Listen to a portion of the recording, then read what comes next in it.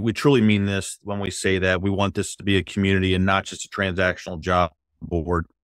People can go to other sites and look for jobs, but really we are what we are, and we're trying to do that really well. So that is helping programs and students get all from the right start in their career, help give them the tools and resources they need to be able to do so. It's very exciting. And I look forward to your big announcements and hearing more about those. Um, for the next question, we've talked about this all throughout our time together today, and maybe there may be something that you want to add a bit, but how does hospitality internships contribute to building a community within the hospitality industry, and why is it important for the sector's future?